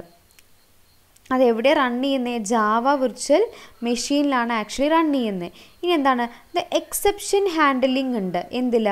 നമ്മുടെ ജാവയിൽ എക്സെപ്ഷൻ ഹാൻഡലിംഗ് എന്ന് പറഞ്ഞിട്ട് ഒരു കോൺസെപ്റ്റ് ഉണ്ട്. സോ ഇതെല്ലാമാണ് ജാവേനെ റോബസ്റ്റ് ആക്കുന്നത് അല്ലെങ്കിൽ ജാവേനെ സ്ട്രോങ് ആക്കുന്നത്. ഇത്രയും കാര്യങ്ങളാണ്. അടുത്താണ് ആർക്കിടെക്ചർ ന്യൂട്രൽ എന്ന് പറയുന്നത്. അപ്പോൾ അടുത്ത ഫീച്ചറാണ് എന്ത്? Architecture neutral. ജാവ എന്ന് പറയുന്നത് എന്താണ്? ആർക്കിടെക്ചർ ന്യൂട്രലാണ്. അപ്പോൾ Java is architecture neutral. So because there are no implementation dependent features, for example the size of primitive types is fixed. അതായത് ഇപ്പോൾ നമ്മൾ സി പ്രോഗ്രാമിംഗ് ഒക്കെ എടുക്കുകയാണെങ്കിൽ ഇൻറ്റ് ഡേറ്റ ടൈപ്പ് നോക്കുകയാണെങ്കിൽ 2 ബൈറ്റ് വേണം. അതായത് നമുക്ക് മെമ്മറിയിൽ ഓരോ ഡേറ്റ ടൈപ്പ് നമ്മൾ പറയുമ്പോഴും അതിൻ്റേതായ രീതിയിലാണ് അലോക്കേറ്റ് ചെയ്യുക മെമ്മറിയൊക്കെ. അപ്പോൾ സി പ്രോഗ്രാമിങ്ങിൻ്റെ കേസ് നോക്കുകയാണെങ്കിൽ നമ്മൾക്കൊരു ഇൻറ്റീജർ ഡേറ്റ ടൈപ്പിനെയാണ് സേവ് ചെയ്യേണ്ടത് വിചാരിക്കുക. അവിടെ നമ്മൾ 2 ബൈറ്റ് ഡേറ്റ ആണ് എന്തിന് വരിക? 32 ബിറ്റ് ആർക്കിടെക്ചറിന് വരിക. മനസ്സിലായോ? സി പ്രോഗ്രാമിൽ എന്താണ്? ഇൻറ്റീജർ ആണെങ്കിൽ 2 ബൈറ്റാണ് നമുക്ക് എവിടെ വരിക? 32 ബിറ്റ് ആർക്കിടെക്ചറിലാണെങ്കിൽ വരിക. അതേസമയം അത് 64 ബിറ്റിലാണെങ്കിലോ 4 ബൈറ്റുകളാണ് ആവശ്യമായിട്ട് വരിക. അപ്പോൾ ഇവിടെ എന്താണ്? It occupies 4 bytes of memory for both 32 and 64 bytes architecture in Java. അപ്പോൾ ഈ ജാവയിൽ നിന്ന് വന്നിട്ട് 32 ബിറ്റ് ആണെങ്കിൽ ഇത്ര, 64 ബിറ്റ് ആണെങ്കിൽ ഇത്ര എന്നൊന്നുമില്ല, അത് ഫിക്സഡ് ആണ്. മനസ്സിലായോ? ജാവയിൽ ഇൻറ്റീജറിന് രണ്ടിലും എന്തെന്നെ വേണ്ടത്? 4 ബൈറ്റ്സ് ആണ് വേണ്ടത്. അപ്പോൾ ഇതാണ് ആർക്കിടെക്ചർ ന്യൂട്രൽ എന്നുകൊണ്ട് അവിടെ ഉദ്ദേശിക്കുന്നത്. അടുത്തതാണ് പോർട്ടബിൾ. ജാവ പോർട്ടബിൾ ആണെന്നാണ് പറയുന്നത്. കാരണം എന്താണ്? It facilitates U to carry the Java byte code to any platform. അതായത് ഇപ്പോൾ നിങ്ങളൊരു സിസ്റ്റത്തിൽ വർക്ക് ചെയ്യുകയാണ് വിചാരിക്കുക. അതിൽ നിങ്ങൾ ഒരു ജാവയിൽ വെച്ചിട്ട് നിങ്ങളൊരു ആപ്ലിക്കേഷൻ ക്രിയേറ്റ് ചെയ്യുകയാണ്. അത് നിങ്ങൾ അതിൻ്റെ കംപ്ലീറ്റിംഗ് പ്രോസസ്സിലേക്ക് എത്തുന്ന സമയത്ത് നിങ്ങൾക്ക് മനസ്സിലാവുകയാണ് ആ സിസ്റ്റം ക്രാഷ് ആവാൻ പോവുകയാണ്. ഓക്കെ, അല്ലെങ്കിൽ സിസ്റ്റത്തിന് എന്തോ കുഴപ്പം സംഭവിക്കുകയാണ്. അപ്പോൾ നമുക്കറിയാം നമ്മളെപ്പോഴും ഒരു ബാക്കപ്പ് സൂക്ഷിച്ച് വെക്കുക അല്ലേ? എന്തിനാ? വേറെ ഏതിലെങ്കിലും നമുക്കത് റൺ ചെയ്യാനും ഒക്കെ വേണ്ടിയിട്ട്. ഇപ്പോൾ ഈ ഒരു ജാവ എന്ന് പറയുന്നത് ആ ഒരു പെർട്ടിക്കുലർ സിസ്റ്റത്തിൽ മാത്രമേ വർക്ക് ചെയ്യുന്നുണ്ടെങ്കിൽ എന്തായിരിക്കും അവസ്ഥ? ആ സിസ്റ്റം ക്രാഷ് ആയി എന്നുണ്ടെങ്കിൽ നിങ്ങളുടെ സോഫ്റ്റ്വെയറും പോയില്ലേ? പക്ഷേ ജാവ അങ്ങനെ അല്ലാത്തതുകൊണ്ട് തന്നെ നിങ്ങൾക്ക് എന്ത് ചെയ്യാൻ വേണ്ടി പറ്റും? നിങ്ങൾ ആ പ്രോഗ്രാമൊക്കെ അവിടെ എഡിറ്റ് ഉണ്ടെന്നുണ്ടെങ്കിൽ വേഗം അതൊരു എന്തെങ്കിലും കോപ്പി ചെയ്യുക. കോപ്പി ചെയ്ത് നിങ്ങൾക്കത് വേറെ ഒരു സിസ്റ്റത്തിലിട്ടിട്ട് റൺ ചെയ്യാനും അതിൻ്റെ ഔട്ട്പുട്ട് എടുക്കാനും നിങ്ങൾക്കത് കറക്റ്റായിട്ട് വർക്ക് ചെയ്യിപ്പിക്കാനും സാധിക്കും. അതുകൊണ്ടാണ് അതിന് പോർട്ടബിൾ എന്ന് പറയുന്നത്. ഇത് കൊണ്ടുപോകാൻ സാധിക്കും, ഒരു സ്ഥലത്ത് നിന്ന് മറ്റൊരു സ്ഥലത്തേക്ക് കൊണ്ടുപോകാൻ സാധിക്കും. അതാണ് പോർട്ടബിൾ എന്ന് പറയുന്ന ഫീച്ചർ. അടുത്താണ് ഹൈ പെർഫോമൻസ്. അതായത് ജാവ ഭയങ്കര ഫാസ്റ്റായിട്ടാണ് പെർഫോം ചെയ്യുക. അപ്പോൾ ബാക്കി നമ്മൾ പ്രോഗ്രാമിംഗ് ലാംഗ്വേജസിനൊക്കെ എടുത്ത് നോക്കുന്ന സമയത്ത് ജാവ എന്താണ്? ഇച്ചിരി കൂടെ ഫാസ്റ്ററാണ്. അതെന്തുകൊണ്ടാണ് അങ്ങനെ പറയണതെന്ന് വെച്ചാൽ Java is faster than other traditional interpreted programming language because Java byte code is close to native code. It is still A little bit slower than A compiled language. Java is an interpreted language, that is why it is slower than compiled language. അതായത് Java actually ഫാസ്റ്ററാണ്. പക്ഷെ നമ്മൾ C++ ഒക്കെ വെച്ച് compare ചെയ്യുകയാണെന്നുണ്ടെങ്കിൽ, അതായത് compiled ലാംഗ്വേജസിനെ വെച്ച് നോക്കുകയാണെന്നുണ്ടെങ്കിൽ എന്താണ്? ജാവ ഇത്തിരി സ്ലോ തന്നെയാണ്. അടുത്താണ് ഡിസ്ട്രിബ്യൂട്ടഡ്. ജാവയെ നമ്മൾ ഡിസ്ട്രിബ്യൂട്ടഡ് ആണെന്ന് പറയും. കാരണം എന്താണ്? അത് നമുക്ക് എന്തൊക്കെ ഫെസിലിറ്റീസ് തരുന്നുണ്ട് ഒരു യൂസറിന്? To create distributed applications create ചെയ്യാൻ വേണ്ടിയിട്ട് ജാവ നമ്മളതിനെ ഹെൽപ്പ് ചെയ്യുന്നുണ്ട്. ഓക്കെ, അതിനാണ് നമുക്ക് RMI അല്ലെങ്കിൽ EJB ഒക്കെ യൂസ് ചെയ്തിട്ടാണ് നമ്മൾ എന്ത് ചെയ്യുന്നത്? ഡിസ്ട്രിബ്യൂട്ടഡ് ആപ്ലിക്കേഷൻസ് ഒക്കെ ക്രിയേറ്റ് ചെയ്യുന്നത്. അടുത്തൊരു ഫീച്ചറാണ് മൾട്ടി ത്രെഡഡ്. മൾട്ടി ത്രെഡഡ് എന്ന് പറയുമ്പോൾ എന്താണ്? ഒരു ത്രെഡ് എന്ന് പറയുന്നത് എന്താണ്? ഒരു സെപ്പറേറ്റ് പ്രോഗ്രാമിനെയാണ് നമുക്ക് എന്ത് വിളിക്കാം? ത്രെഡ് എന്ന് പറയാം. ഓക്കെ, അപ്പോൾ അല്ലെങ്കിൽ ഒരു പ്രോഗ്രാമിനെ നമ്മൾ സബ് ഡിവൈഡ് ചെയ്യുന്നതിന് നമുക്ക് എന്ത് വേണമെങ്കിൽ വിളിക്കാം? ത്രെഡ് എന്ന് പറയാം. So we can write Java programmes that deal with many tasks at once by defining multiple threads. So the main advantage of multi-threading is that it doesn't occupy memory for each thread. Okay, അപ്പോൾ ഈ ത്രെഡിൻ്റെ concept എന്താണെന്ന് വെച്ചാൽ നമുക്കിപ്പോൾ ഒന്നിൽ കൂടുതൽ ത്രെഡുകൾ ഉണ്ടാവും വിചാരിക്കുക. അപ്പോൾ ഓരോ ത്രെഡിനും എന്ത് ചെയ്യേണ്ട ആവശ്യമില്ല, സെപ്പറേറ്റ് മെമ്മറി ഒന്നും കൊടുക്കേണ്ട കാര്യമില്ല. ത്രെഡുകളെയൊക്കെ എന്ത് ചെയ്യും? അവർ ഷെയർ ചെയ്യുകയാണ് ചെയ്യുക. ത്രെഡുകൾ എന്താ ചെയ്യുക? ആ മെമ്മറീനെ ഷെയർ ചെയ്യുകയാണ് ചെയ്യുക. അതധികം നമ്മൾ എവിടെയാണ് വരുന്നത് വെച്ചാൽ മൾട്ടിമീഡിയ വെബ് ആപ്ലിക്കേഷൻസിലൊക്കെയാണ് ഈ ത്രെഡ് എന്നുള്ള കോൺസെപ്റ്റ് വരുന്നത്. അടുത്ത ഏറ്റവും ലാസ്റ്റത്തെ ഫീച്ചറാണ് ഡൈനാമിക് ആണ്. സോ ഡൈനാമിക് ലാംഗ്വേജ് എന്നാണ് ജാവേനെ പറയുക. അതായത് എന്തൊക്കെ സപ്പോർട്ട് ചെയ്യുന്നുണ്ട്? Java dynamic loading of classes support ചെയ്യുന്നുണ്ട്. ഓക്കെ, അതായത് റൺ ടൈമിൽ എന്ത് ചെയ്യാൻ വേണ്ടി പറ്റും? ആ ക്ലാസ്സസിനെയൊക്കെ ലോഡ് ചെയ്യാൻ വേണ്ടിയിട്ട് പറ്റും. അതുപോലെ it also supports functions from it's native language C++. നമ്മൾ പറഞ്ഞു C++ എന്നൊക്കെ കുറേ കാര്യങ്ങൾ സിൻടാക്സ് ഒക്കെ എവിടേക്ക് വരുന്നുണ്ട്? നമ്മുടെ ജാവയിൽ വരുന്നുണ്ട്. അതുപോലെ തന്നെ അപ്പോൾ C++ൽ സപ്പോർട്ട് ചെയ്യുന്ന പല ഫങ്ഷൻസും എന്തിലും വരും? നമ്മുടെ ജാവയിലും വരും. അതാണ് അത് ഡൈനാമിക് കമ്പൈലേഷനും അതുപോലെ ഓട്ടോമാറ്റിക് മെമ്മറി മാനേജ്മെൻറ്റ്, അതാണ് നമ്മുടെ ഗാർബേജ് കളക്ഷൻ എന്നൊക്കെ പറയുന്നത്. ഇതെല്ലാം ആര് സപ്പോർട്ട് ചെയ്യുന്നുണ്ട്? ജാവ സപ്പോർട്ട് ചെയ്യുന്നുണ്ട്. അപ്പോൾ ഇത്രയും കാര്യങ്ങളാണ് നമ്മുടെ ഫീച്ചേഴ്സ് ഓഫ് ജാവ എന്ന് പറയുന്നതിൽ വരിക. അപ്പോൾ നെക്സ്റ്റ് നമ്മൾ നോക്കാൻ പോകുന്നതാണ് ജാവ വിർച്വൽ മെഷീൻ. നമ്മുടെ സിലബസ് വൈസ് ആണ് കേട്ടോ പോകുന്നത്. സോ നെക്സ്റ്റ് നോക്കുന്നത് ജാവ വിർച്വൽ മെഷീന്.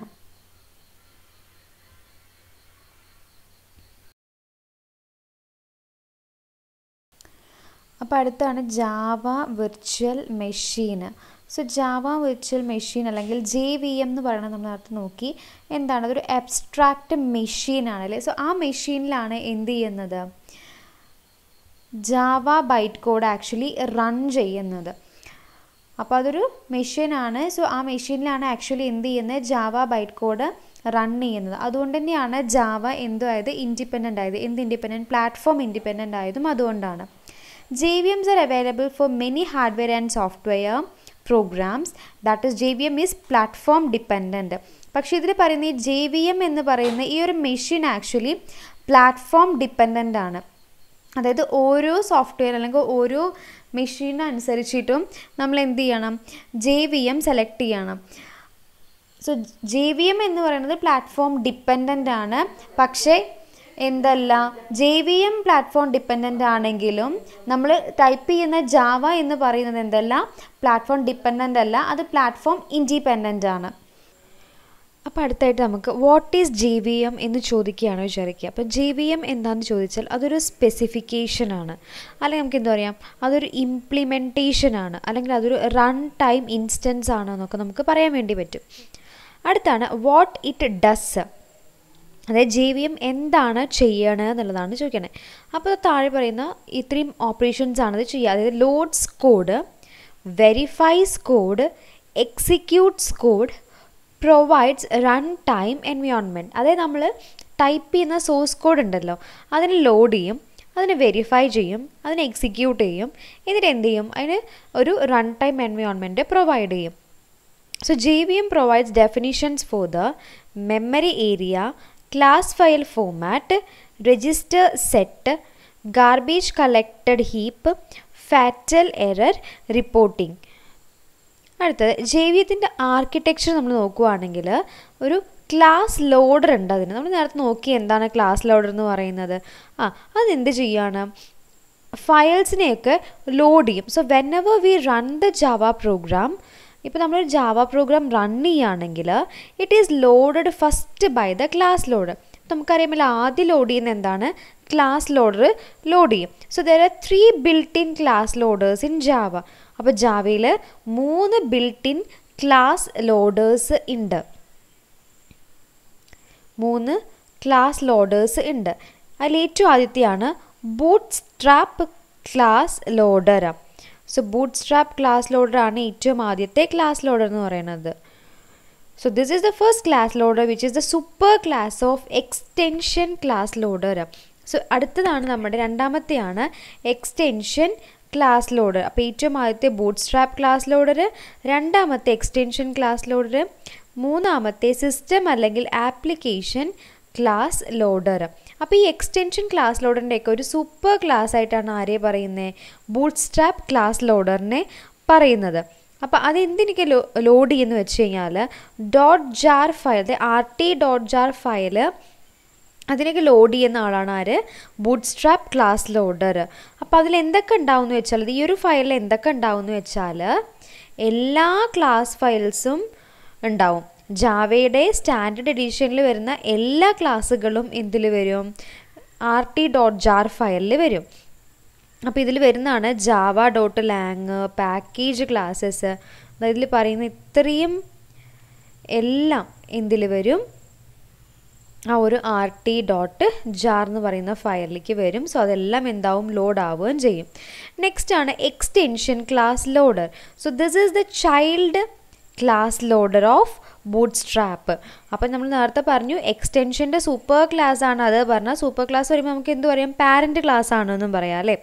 അപ്പോൾ this is the child class loader of bootstrap. അപ്പോൾ ബൂട്ട്സ്ട്രാപ്പിൻ്റെ ചൈൽഡാണ് ആര്? Extension class loader. And parent class loader of system class loader. അപ്പോൾ ആക്ച്വലി ഇത് ഇങ്ങനെയാണ് നമുക്ക് ഇൻഹെറിറ്റൻസ് വഴി നോക്കുകയാണെന്നുണ്ടെങ്കിൽ ഇങ്ങനെയാണ് പോകുന്നത്. അതായത് ഏറ്റവും പാരൻറ്റ് സൂപ്പർ ക്ലാസ് എന്ന് പറയുന്ന ആരാണ്? Bootstrap class loader. അവരുടെ ചൈൽഡാണ് ആര്? Extension class loader. ഈ എക്സ്റ്റെൻഷൻ ക്ലാസ് ലോഡറിൻ്റെ ചൈൽഡാണ് സിസ്റ്റം അല്ലെങ്കിൽ ആപ്ലിക്കേഷൻ ക്ലാസ് ലോഡർ. ഇത് എന്തിനാണ് ലോഡ് ചെയ്യാന്ന് വെച്ചാൽ ജാർ ഫയലുകൾ ലൊക്കേറ്റഡ് ഇൻസൈഡ് ഈ പറയുന്ന ഒരു ഡയറക്ടറിക്ക് അകത്ത് വരുന്ന ജാർ ഫയലുകളെ ലോഡ് ചെയ്യുന്ന ആളാണ് എക്സ്റ്റെൻഷൻ ക്ലാസ് ലോഡർ എന്ന് പറയുന്നത്. അടുത്തതാണ് സിസ്റ്റം അല്ലെങ്കിൽ ആപ്ലിക്കേഷൻ ക്ലാസ് ലോഡർ. അപ്പോൾ നമ്മൾ പറഞ്ഞു ഇത് എന്തിൻ്റെ ചൈൽഡാണ്? എക്സ്റ്റെൻഷൻ ക്ലാസ് ലോഡറിൻ്റെ ചൈൽഡാണ് ആര്? സിസ്റ്റം അല്ലെങ്കിൽ ആപ്ലിക്കേഷൻ ക്ലാസ് ലോഡർ എന്ന് പറയുന്നത്. അത് എന്തിനാണ് ലോഡ് ചെയ്യാന്ന് വെച്ചാൽ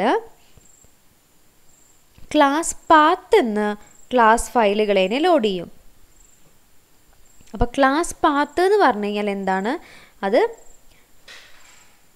കറണ്ട് ഡയറക്ടറിയാണ്. അപ്പോൾ സോ ബൈ ഡിഫോൾട്ടാണ് ക്ലാസ് പാത്തിനെ സെറ്റ് ചെയ്യുന്ന എന്താണ്? Current directory. സോ നമുക്കതിനെ ചേഞ്ച് ചെയ്യാനൊക്കെ വേണ്ടിയിട്ട് പറ്റും. എന്തായാലും ഇതാണ് അതിൻ്റെ മെയിൻ ഫംഗ്ഷൻ എന്ന് പറയുന്നത്. എന്താണ്? ക്ലാസ് ഫയലുകളെ ക്ലാസ് പാത്തിൽ നിന്നും ലോഡ് ചെയ്യുന്ന ആളാണ് ആപ്ലിക്കേഷൻ ക്ലാസ് ലോഡർ. അതിനെ ആപ്ലിക്കേഷൻ ക്ലാസ് ലോഡർ എന്ന് വിളിക്കും, അല്ലെങ്കിൽ സിസ്റ്റം ക്ലാസ് ലോഡർ എന്നും വിളിക്കും. അതിൻ്റെ എക്സാമ്പിളാണ് ഇവിടെ കൊടുത്തിട്ടുള്ളത്. ഒരു എക്സാമ്പിൾ പ്രോഗ്രാമാണ് അവിടെ കൊടുത്തിട്ടുള്ളത്. ഓക്കെ, അപ്പോൾ നമ്മുടെ JVMൻ്റെ ഫിഗർ ഇതായിരുന്നു. അപ്പോൾ അതിൽ ഏറ്റവും ആദ്യം എന്ന് പറയുന്നത് ക്ലാസ് ലോഡർ. ആ ക്ലാസ് ലോഡറിനെയാണ് നമ്മളിപ്പോൾ കണ്ടിട്ടുണ്ടായിരുന്നത്. ഇനി ഇതിൽ വരുന്ന ബാക്കി ഭാഗങ്ങളാണ് ഏതൊക്കെ? ക്ലാസ് ഏരിയ ഉണ്ട്, ഹീപ്പ് ഉണ്ട്, സ്റ്റാക്ക് ഉണ്ട്, PC രജിസ്റ്റർ, അങ്ങനെ കുറേ കാര്യങ്ങളുണ്ട് അല്ലേ. അപ്പോൾ ഇനി നമുക്ക് അതിലത്തെ ഓരോന്നായിട്ടാണ് ഇനി ബാക്കി നമ്മൾ നോക്കുന്നത്. സോ ക്ലാസ് ലോഡർ എന്താണെന്നുള്ളത് നോക്കിയിരുന്നു. 3 തരത്തിലുള്ള ക്ലാസ് ലോഡേഴ്സ് ഉണ്ടെന്ന് പറഞ്ഞു. അത് എന്തൊക്കെയാണെന്നുള്ളത് നമ്മൾ നോക്കി. ഇനിയുള്ളതാണ് രണ്ടാമത്തെയാണ് ക്ലാസ് ഏരിയ എന്ന് പറയുന്നത്. അപ്പോൾ അടുത്ത് നമ്മൾ നോക്കുന്നതാണ് ആക്ച്വലി ക്ലാസ് ഏരിയ എന്ന് പറയുന്നതുകൊണ്ട് എന്താണ് ഉദ്ദേശിക്കണേ എന്നുള്ളത്.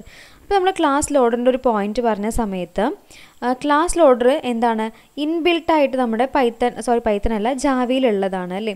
അതേസമയം ഒരു യൂസർക്ക് സ്വന്തമായിട്ട് ക്ലാസ് ലോഡർ ക്രിയേറ്റ് ചെയ്യണമെങ്കിൽ ക്രിയേറ്റ് ചെയ്യാൻ വേണ്ടി പറ്റും. അതിനെന്ത് ചെയ്താൽ മതി? ക്ലാസ് ലോഡർ ക്ലാസ്സിനെ എക്സ്റ്റെൻഡ് ചെയ്താൽ മാത്രം മതി. JVMൻ്റെ ഓരോ പാർട്സാണ് കേട്ടോ ഇപ്പോൾ പറയണത്. ഇനിയുള്ളതാണ് എന്ത്? Class area.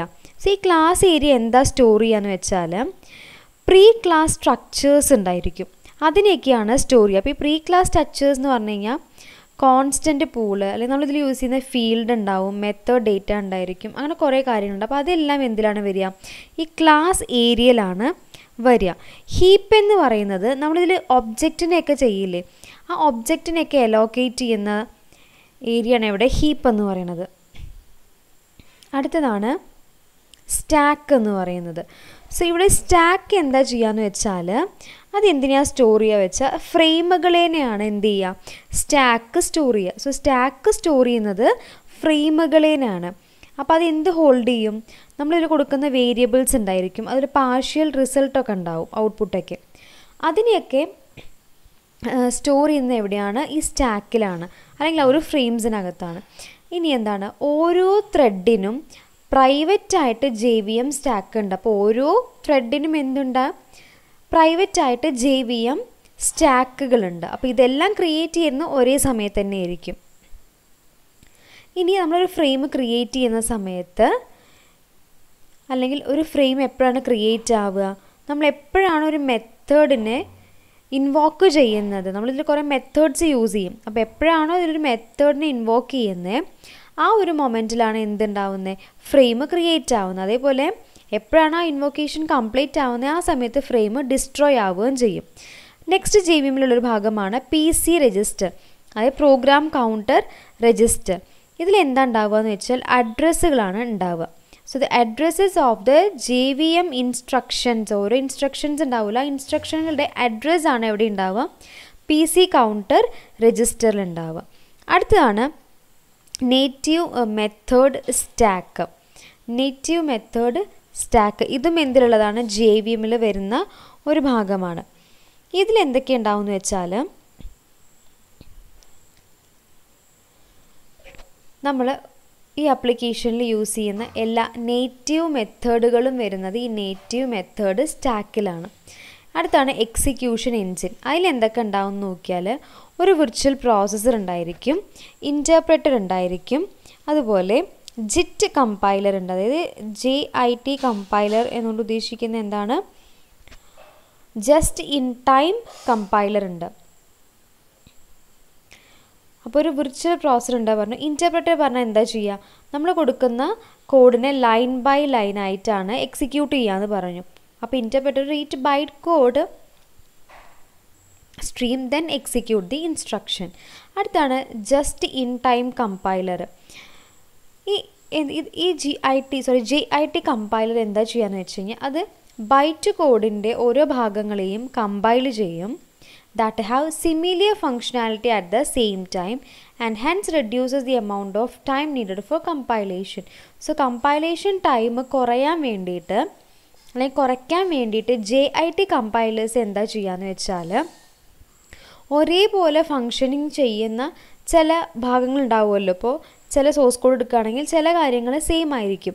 അപ്പോൾ അങ്ങനെയുള്ള കാര്യങ്ങളെ എന്ത് ചെയ്യും, JIT കമ്പൈലർ കമ്പൈൽ ചെയ്യും. അപ്പോൾ എന്ത് സംഭവിക്കും, ഈ എക്സിക്യൂട്ട് ചെയ്യാനുള്ള അല്ലെങ്കിൽ കമ്പൈൽ ചെയ്യാനുള്ള സമയം കുറച്ച് മതി. So the term compiler refers to A translator from instruction set of A JVM to instruction set of A specific CPU.